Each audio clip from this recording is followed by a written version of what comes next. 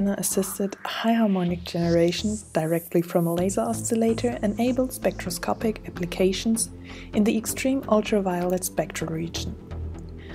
To succeed, high peak intensities of at least 10 to the 13 watts per square centimeter are necessary.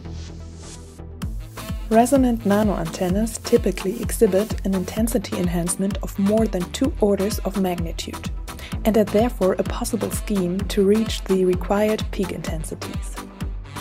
To first get an overview of the setup, the schematic drawing is shown below. At the beginning, a Titan sapphire laser oscillator delivers ultra-short laser pulses, followed by a set of optical components to pre-compress the pulses and increase the laser beam size. Afterwards, the widened beam is directed into a vacuum chamber and focused onto the substrate containing the nano-antennas. Additionally, xenon gas is fed onto the substrate through a gas nozzle. The Titan sapphire oscillator in our setup works at 100 MHz and delivers pulses with a duration smaller than 6 femtoseconds. To pre-compensate the dispersion of all used optical components, 2 double chirp mirrors and a pair of fused silica wedges are used.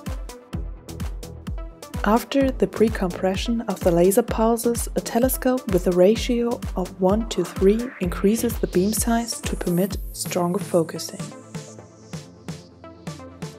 Now let's have a look inside the vacuum chamber. On the left you can see a picture of the object plate with the substrate and an SIM image of the flake containing the nano-antennas. To see the actual bow tie antennas, an even stronger enlargement is necessary.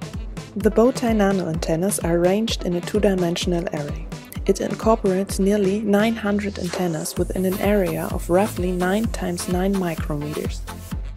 High harmonic generation is usually experimentally realized in gaseous media.